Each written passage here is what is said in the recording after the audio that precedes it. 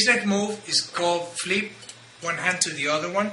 We're going to do a single first, from right to left, left to right, and then we're going to do a double, right to left and left to right. As easy as this move looks, it in fact does require some practice to perfect. It is simply an exchange between hands, using a slight forward head spin, allowing the tin to rotate as it meets the opposite hand.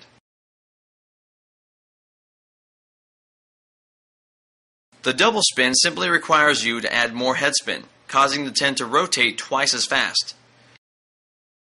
This is one of those simple and easy to practice moves that can be perfected in a short amount of time, so keep a tin handy and use this exercise for daily practice.